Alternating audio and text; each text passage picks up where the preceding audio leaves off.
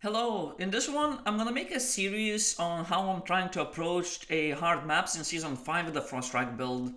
At the same time, I'm gonna try to give as many advices as I can. So, the first one would be, as soon as you create character, you go into Rune Hunter registration office, pick up movement speed, that is Alyssa Blessing, and you pick up item drop rarity, plus double chance on disassemble. I think this is the best thing you can do, and you can forget about it for the rest of the game that you're gonna play. Other than that, I always like to buy leap attack and roll, pick up disarm, and what I focus the most early is just as much as attack speed as I can. So I pick up quick attack.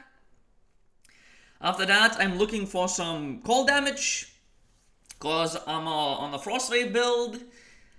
And then in Act 2, I'm looking for confidence. At the same time, in Act 2, you can go into Ore Shop and buy rune birth essences for your first 6 link. It's not gonna be enough to roll it in Act 2, but in like Act 5, when you clear enough stages and pick up Gems of Courages, it should be pretty easy to do it. It's only 750 for first speed, so it shouldn't be hard. After that, I was in Act 5, it took me around an hour and a half, but I was running a really good boots, a really good unique boots. Straight into Act 10, because after Act 10, there is a lot of things I want to talk about. And the first thing is gonna be charms and basically Chaos Star. So you get your tier 3 charm selection box.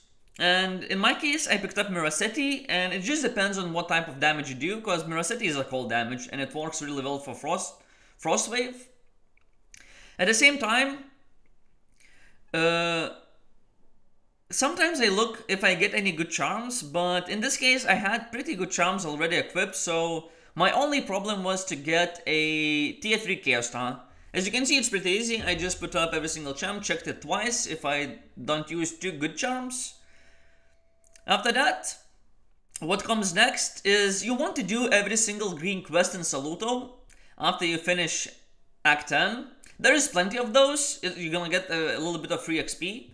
And the most important one is the Relic one, as Relic early can be a really huge damage spike. There are this questline is a little bit weird, because after a single time you talk with them, you need to check your Relic UI basically to get a new quest. Of course, in my case, I had my Relic levels pretty high, but when you start early, another advice is that after you pick up your Relic, you really want to do all the altars of blessing events on the maps, because that's where most of the Relic XP is gonna come from. If you're looking at what relics to pick up, you need definitely to check the guide. After that, it's Act 11, Land of Authority. It was, I mean, all the bosses for me is not that difficult actually. For most of the time, I'm actually not even focusing that much on damage as I'm focusing on defense when I'm playing hardcore. Because damage-wise, if you have your skill board set correctly, you only need like a half decent weapon craft and you're gonna be good. This is basically what I crafted after Act 11. It's nothing too crazy, just attack damage, gear critical rate, and affix tiers are not that even high. Plus speed on the prefix and attack damage on the prefix.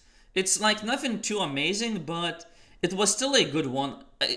At least I was getting a little bit more damage, that's all I needed. After that, Act 12 boss basically didn't took too long, was easy to kill, and I'm not even running Warrior Shadow. With Warrior Shadow I would be doing like twice my damage. But I was kinda holding back on my skill board for like most of my campaign run, and basically holding back on my skill board was a big mistake. By holding back I mean I didn't pick up the correct links, like the good links. Neither had any seals to go on, neither offensive or defensive seals. And that actually cost me a lot. This is Act 13 basically. So at this point I'm like 6.5 hours in. Act 13 is really fast.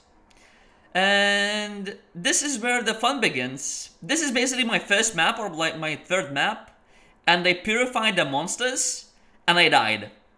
And that's where my skill board comes into place. I didn't have a good skill board, and that's why I died. One death wouldn't be that bad, but I actually died twice. And this was basically the end of my day 1. And what it means is that I had to run another character again. Because 2 deaths there is no reason to play anymore. With 1 death, you can still do it, but with 2 deaths, this character is basically dead for sure. And I did a mechanical mistake in here. I should have just run forward, but I didn't. And that would be it, basically. That was my first day. Of course, on another day, I picked up Piercing Arrow. I wanted a bow build because the only thing I cared about in my second run is just to run as fast as I can. But about that Piercing Arrow build that I actually switch into Cross Lightning Arrow later, I'm gonna talk about it in the next video. So thanks for watching on this one, and see you guys on the next one.